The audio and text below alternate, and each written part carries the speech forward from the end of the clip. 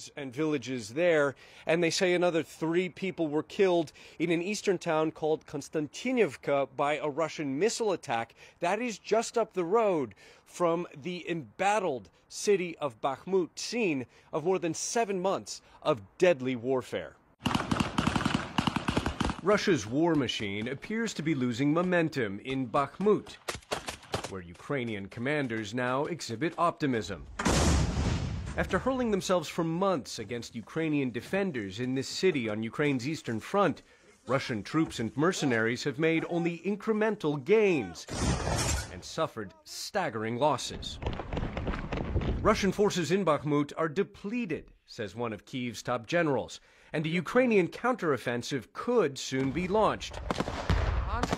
Harder to judge, the enormous sacrifice Ukrainians have made in their costly defense of this embattled city. But while Russia's efforts have slowed, they haven't stalled. Ukraine claims the area has been hit with more than 200 strikes in the last day alone. And Russia is sending in backup to compensate for the growing losses of Wagner private mercenaries, with Russian airborne troops now playing a greater role in the fighting around Bakhmut, according to the Ukrainian military. I want to say that the situation in the south has not improved in such a way we can talk about some kind of victory or anything like that. On the contrary, the enemy is applying even more pressure. President Volodymyr Zelensky earlier this week paid tribute to the defenders of Bakhmut, visiting Ukraine's eastern front to hand out awards. The deadly grudge match over Bakhmut is far from over.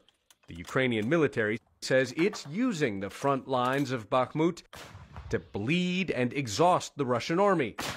But how long can Ukraine afford to fight a bloody war of attrition against its much larger, stronger enemy? Aaron, amid all of this grinding fighting, we've gotten word of an exchange of sorts. The Ukrainian authorities say that the Russian military handed over the bodies of at least 83 killed Ukrainian soldiers, and that Ukraine handed over an undisclosed number of very seriously wounded Russian troops. The Ukrainians are not calling this a prisoner exchange, rather they're calling it a repatriation that they say they have to do according to international law. Just goes to show that amid the carnage and the killing that is going on day and night on the front lines, there are still some areas of cooperation between Kyiv and Moscow. Aaron? Ivan, thank you very much from Zaporizhia tonight. And I want to go now to Alina Polyakova, a Russian foreign affairs expert and the president and CEO of the Center for European Policy Analysis, along with retired U.S. Army Major General James Spider Marks. And General Marks, I just want to begin with you. I've been talking about this fighting in Bakhmut. Russian forces clearly are depleted there. You're not just hearing that from Kyiv. It's visible on the front lines. So we understand Russia's sending more of these airborne troops and that they're going to put them there. Now, I know you've had a lot of experience dealing with Russian airborne troops in your time in Europe. So what does that say to you?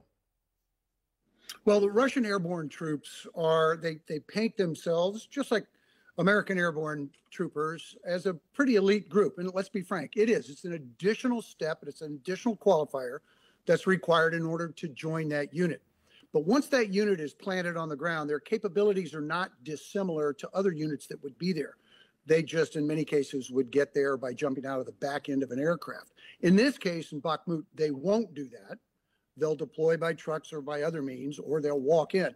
But what I think it demonstrates is that with the airborne troops there, it really is a reinforcement. I don't see this as a relief in place. In other words, that the Wagner group is going to withdraw and then that the airborne troops are going to take their place. That is although it seems very simple, it's a very complicated military operation so that you don't create gaps and vulnerabilities. But I think what the Russian forces are trying to achieve is that this is where they want to make a stand. These airborne troops are there, and this is where they intend to fight. And we've seen what the images look like, and we see what the reports in terms of losses on both sides. Absolutely. And obviously, the incredible loss that this has been for Russia. So if they're putting in more elite forces, what that says in all ways. We also saw, of course, Alina, the recruitment video, right, that Prigozhin put out. And, in this context, anyone who is now opposing the war in any way, we're seeing more and more response to it, right? Whether being in prison or poisonings or falling out of windows.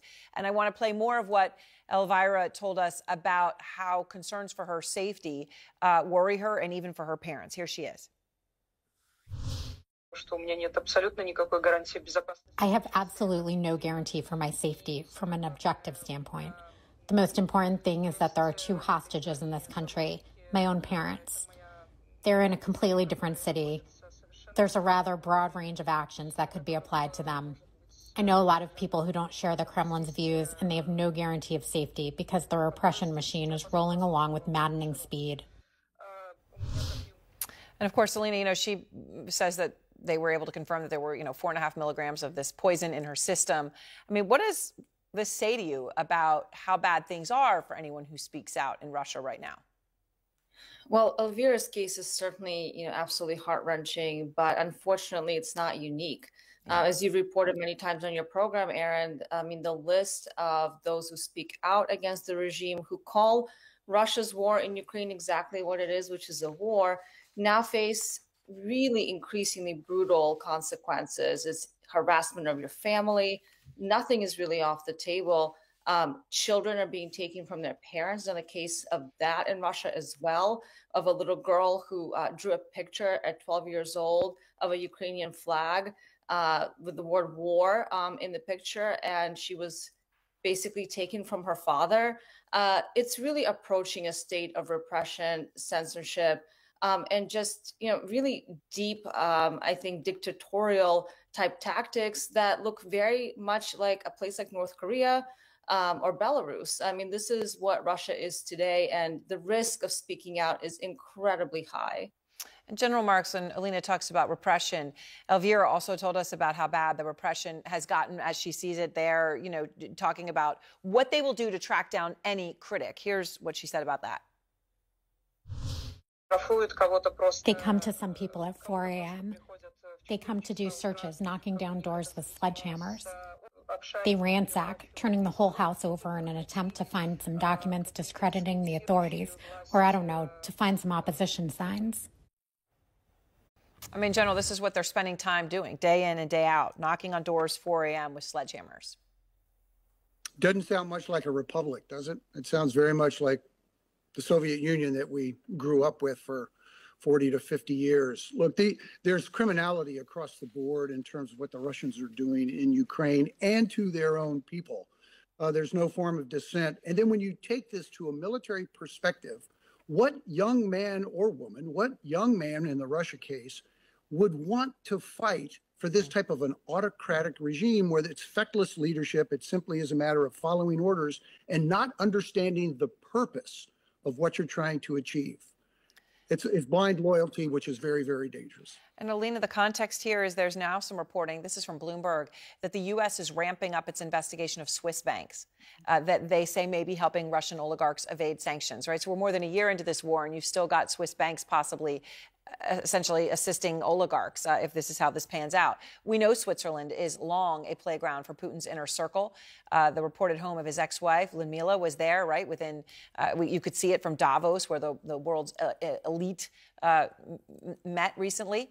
The Wall Street Journal says that Putin's girlfriend, mother of his children, Alina Kabaeva, lives in a high-walled mansion near Geneva, or certainly has at one point.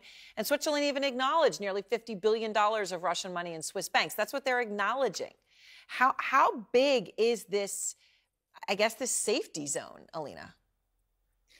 Well, exactly as you said, I mean, Swiss banks in particular have a reputation. They've been quite notorious because of the kind of anonymity they provide to their clients in being known as a safe harbor for dirty money, money that is being laundered, money that is stolen, in this case from the Russian people.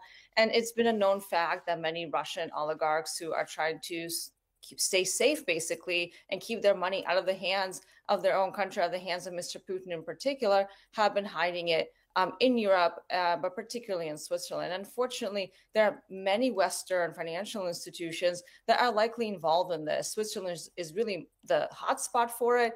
But I think what's really different now is that the Department of Justice is taking this very seriously in a way that we haven't seen before. And to the extent to which they're also investigating Western wealth managers for potential wrongdoing. Well, it's going to be interesting to see what happens, right, and how serious these sanctions are more than a year after this invasion. Thank you both so very much.